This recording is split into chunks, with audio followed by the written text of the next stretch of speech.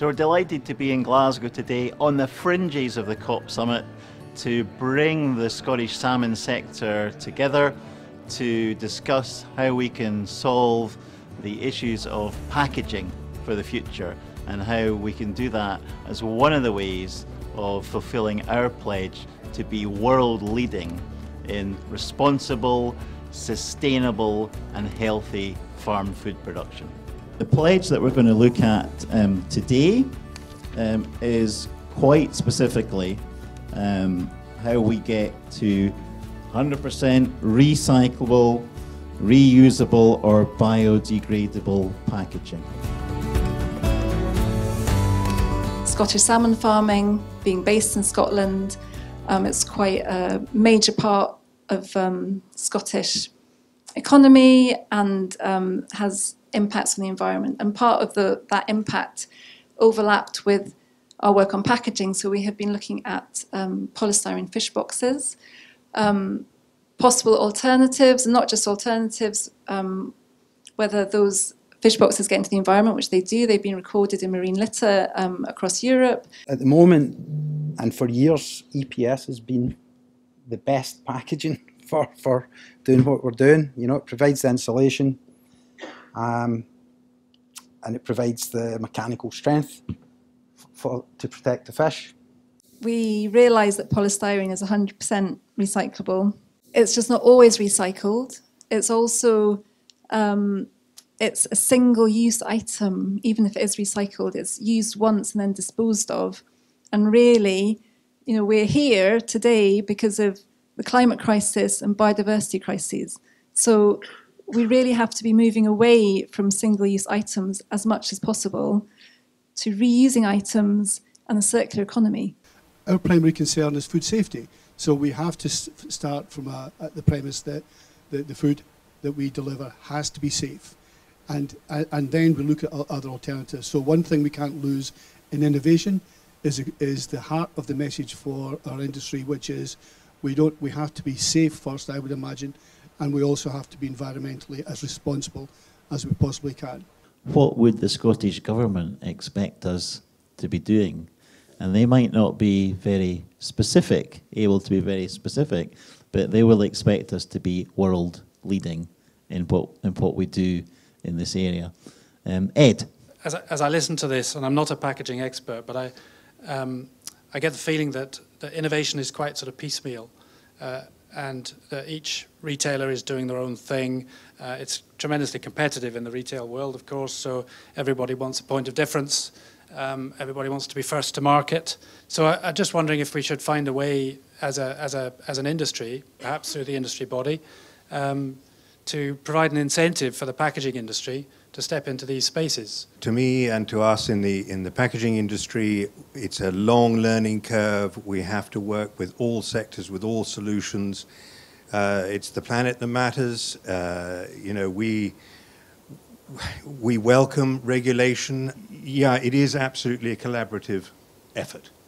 We look at food production, but I wonder whether there is any value in looking more widely about how there is centralisation of these resources. So I suppose what I'm looking at is, you know, how do other industries manage pallets? How does the sea ship or the shipping container issue, how is that managed on a global scale?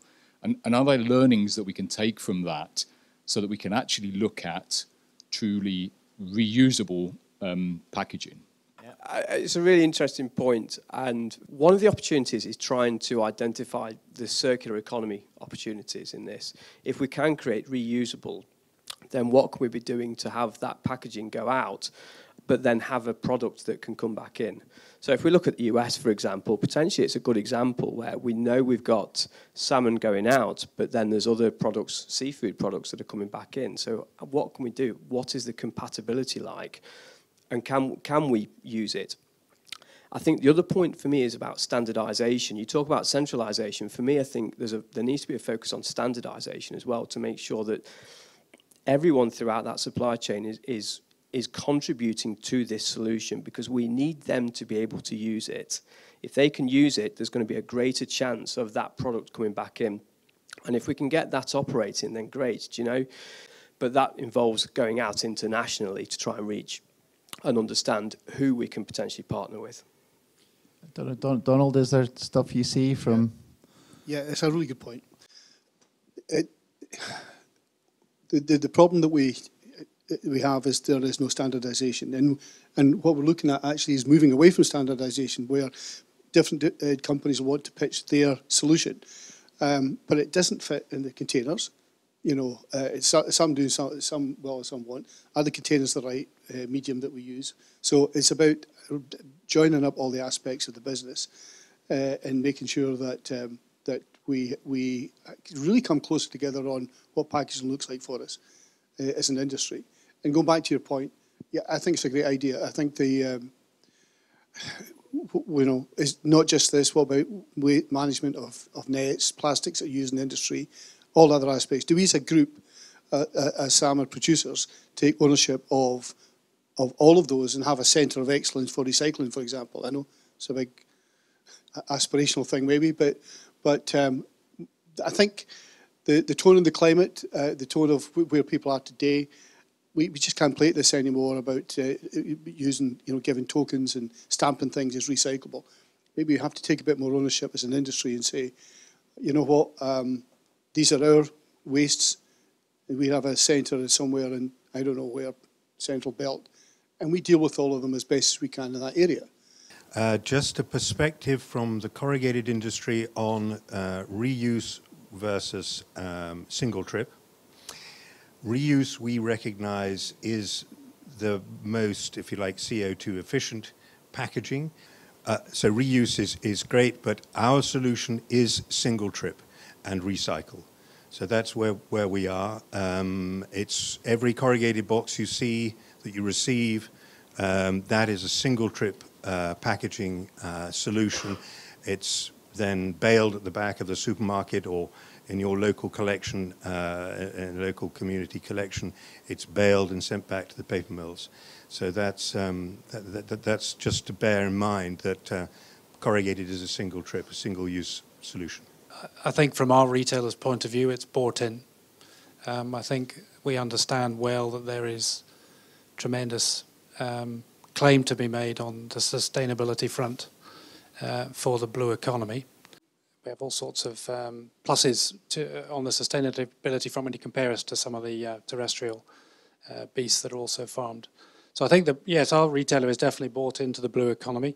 I do think there are gaps, though, in terms of our ambition or our ability to be more ambitious in Scotland.